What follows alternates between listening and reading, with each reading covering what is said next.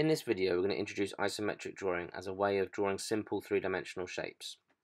Two-dimensional shapes don't give us much information, so if we look at this simple sketch, it's very difficult to see what it's of until we get a three-dimensional view, looking at this isometric drawing.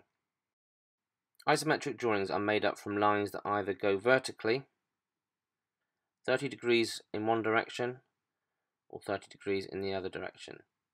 Notice there are no horizontal lines in this isometric drawing. We can either use a set square to measure 30 degrees, or we can use isometric paper like this. As you can see, the lines on this cuboid all follow the 30-degree lines or the vertical lines on this isometric paper. If we want to draw a cylinder, we draw a cuboid with a square front face. We take that front face and divide it equally into quarters using the isometric grid. Once we've quartered our front face, we need to draw an ellipse, so like a squashed circle that meets the edge at these 4 points. We can then do exactly the same on the back face.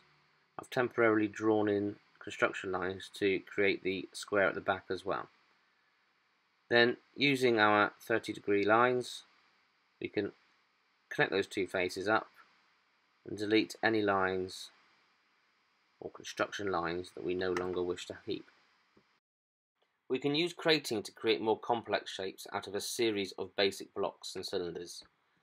So if we start off by drawing a simple cuboid as our main body, we can then add another cuboid to the front of it and then turn that into a cylinder as we've seen previously. And we've then got the main shape of our camera. We can then use the same technique to add details or round off corners, and then use the vertical lines to complete those edges. And then finally get rid of any construction lines. I can then ink out the lines that I want to keep, putting a thicker line around all the outside edges just to emphasize them. We can then finish off our isometric camera by adding some shade. So by using the crating method, which is a series of blocks added together, we can create more complex shapes using isometric drawing.